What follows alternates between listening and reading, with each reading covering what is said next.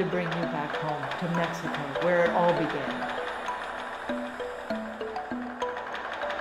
My plan was that people would see this.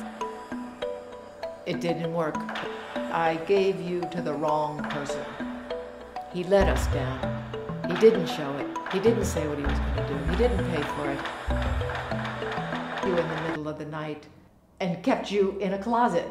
I went up in the light of day and retrieved you. Look at us.